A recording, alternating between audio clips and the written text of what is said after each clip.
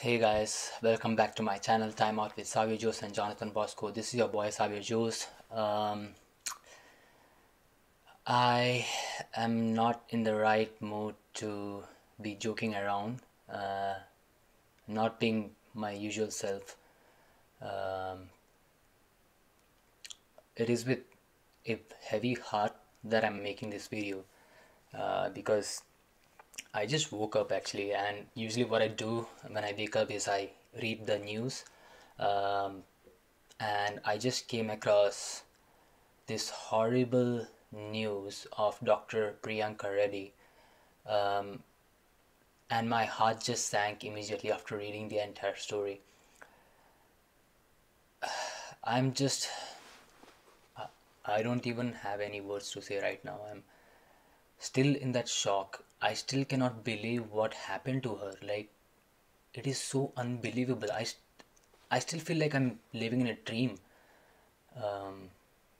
How could those people do such things to her? It's even the devil wouldn't do such things to anyone. This is just unbelievable. For I'm sorry, I, I I just I just got totally sidetracked, and for for our viewers who do not know what I'm talking about, let me just pull up the news. Let me just give you an overview of what I'm talking about. So so I am on the news crunch. The headline of this news goes something like this: Priyanka Reddy murdered, accused, photos released. How it all happened right here. Um, so, just a summary of what happened. Priyanka Reddy murder case accused were caught by police within 24 hours using CCTV camera recorded found at the spot. Okay, so this I wasn't knowing about. I'm glad that the accused are caught. Um, so these are the four accused people. A truck driver named Mohammed Pasha. Pasha hails from Narayan Pet in Mahabubnagar district. Naveen, a cleaner named K. Savulu, another cleaner named Siva.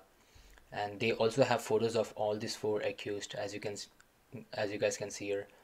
Um, they had plotted this, like, um, I don't know if you guys can see the screen, but according to this news page and also multiple news report, the accused, the four accused guys saw Reddy parking her vehicle at ORR toll plaza and plotted to abduct her. So they spotted her, I believe, in the morning, and assuming she would return to pick her vehicle, the accused punctured the scooter intentionally. When the unsuspecting victim picked her vehicle, the accused pretended to help her with the flat tire and later dragged her behind a line of trucks. Dragged her. Meanwhile, Hyderabad Police Commissioner told Sakshi that Shamshabad DCP N. Prakash Reddy formed special to prove the case. The police along with the talking to an.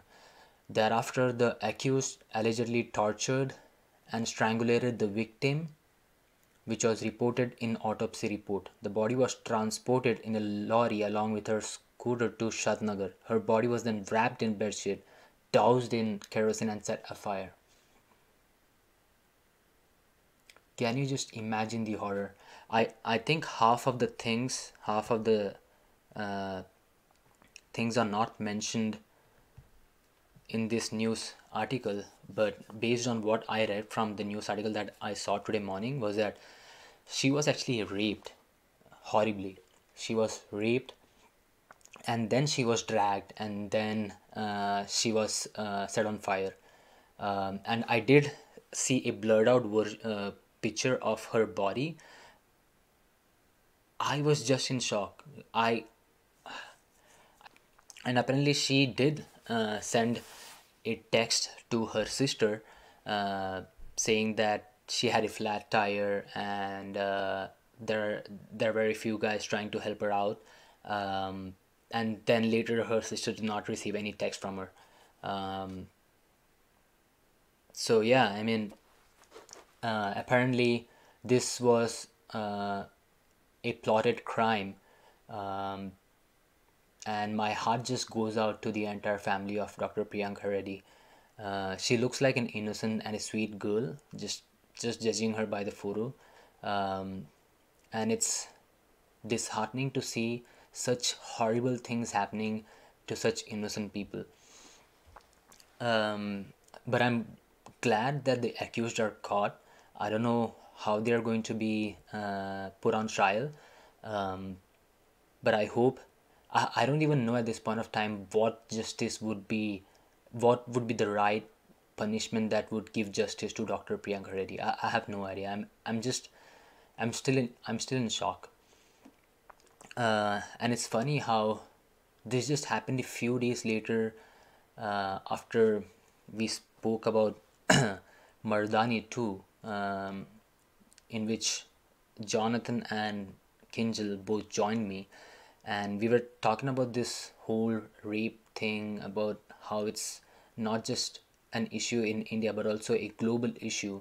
Um, that was very coincidental, and very bad things are happening in India right now. And I feel like not so long ago there was something similar that happened, and we were just I believe the name of that girl was Ayushi, or something like that, and the whole nation has was not even like completely recovered from that incident, and now this happening is just shocking. Like, I don't know what's happening, and these four accused look like youths to me. What this makes me wonder what is lacking right now. What is lacking in the mindset of these people that let them do such heinous crimes? Are we not educating people enough? Are the families not raising their kids right? I have no idea. Um,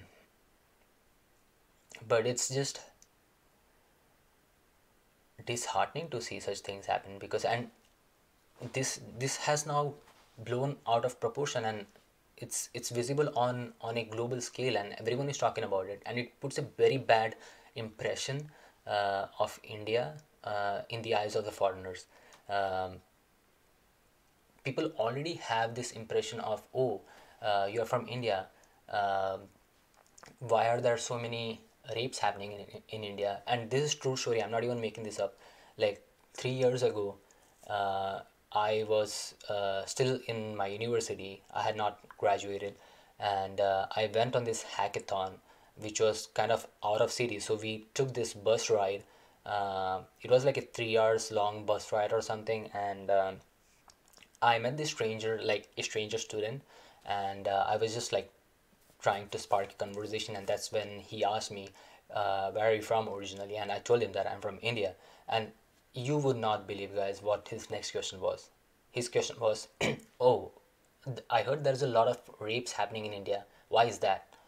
I was I was taken aback. So people, like young people here in the United States, knowing about things happening in India says a lot. And now this happening is just going to add on top of it. Um, I, I I hope this ends soon. I hope government takes some action, not only with with the accused people that are convicted of this particular crime, but also in general. Like, I feel like government should do something to educate such people coming from such backgrounds, to let them know why this is wrong, to prevent such activities from happening again in the future. um, it's because of uh, people not being educated enough that they are committing such crimes. So I feel like, I don't know, whoever is the right body here, like the government or any other body who is responsible for educating such people, um, should really do that. Like, take the initiative of educating such people, because I feel like that is something that is lacking right now in our country. um, so in that's all I have to say. I'm still in shock, and my heart, like I said before, my heart goes out to the family of Dr. Priyanka Reddy.